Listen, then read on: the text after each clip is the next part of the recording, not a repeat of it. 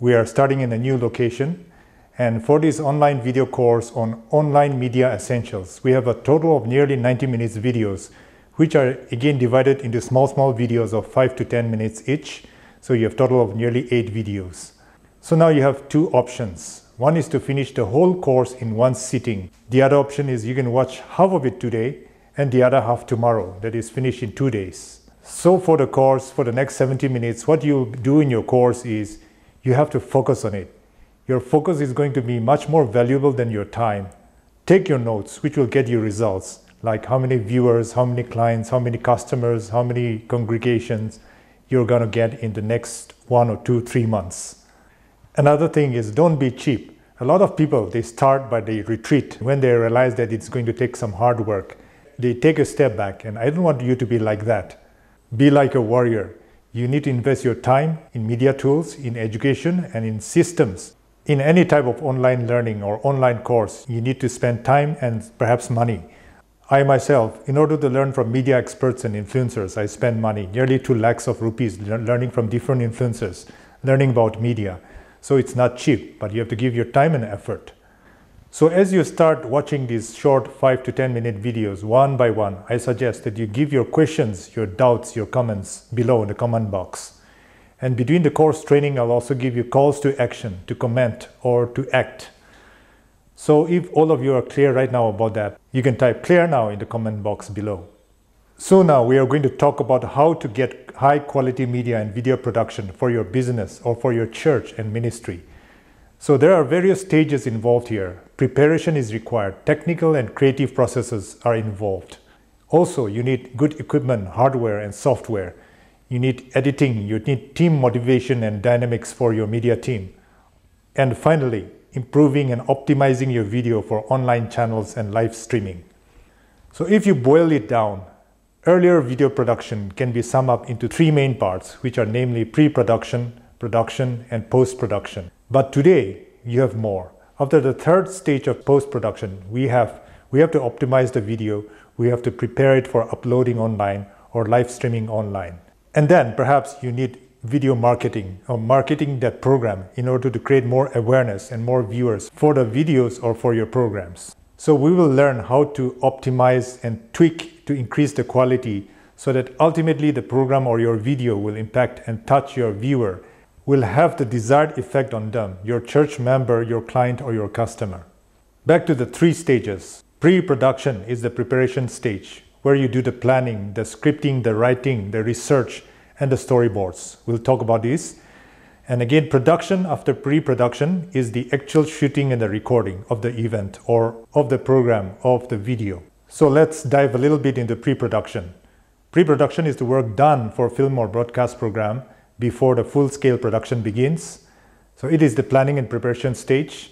So it is the idea and concept stage. Once you come up on a very good topic or a very good subject, or which you think has great potential for your audience, for your congregation, then you do research on that topic or the idea. You further develop it through writing, through researching on the internet, through talking to other people. You get a lot of points. And then your writer or yourself, you write down the script. Pre-production is actually a very fairly loose term, which can also include studio setup, lighting, and other things before production. So talking about your idea, it is important to have a strong concept, a good idea, to nail down the video's concept and the basic idea behind it. So after you have identified the idea or the aim of the video or the viral topic, and after that you have casting or selection of the talents or actors or musicians. You have location scouting, where it will be shot, whether outdoors or indoors, on the hall, on the church. The equipment to be used, the type of equipment or the number of crew people to be used. And then you prepare the shot list and you have further meetings with the church media or church board regarding the idea, or you have further meetings with your client. You prepare a storyboard, and all this happen during pre-production. Now, when you talk about the shoot location, it can be either the church pulpit, the platform, or a big hall, or it can be outdoors. So you need to be aware of the background, of what kind of lighting is available and how the set is, the set or the background. As you can see behind me, you see some keyboards. So these are called sets or props.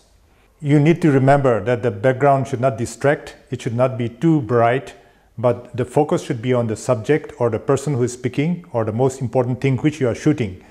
So sometimes the church backgrounds, you need to rearrange them so that they're aesthetic, they are creative, perhaps you need even a little bit of lighting or background shadows. It makes it looks good. It adds value to the church ambience.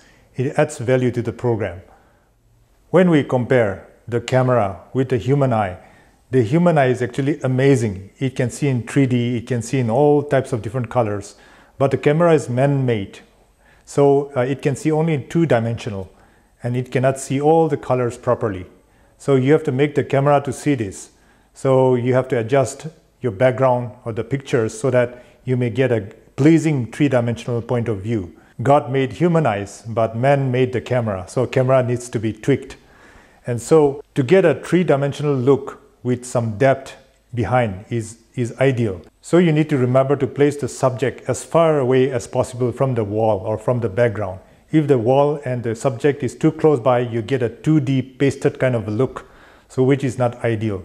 So to create three-dimensional, the subject or the speaker has to be far away from the wall, from the background.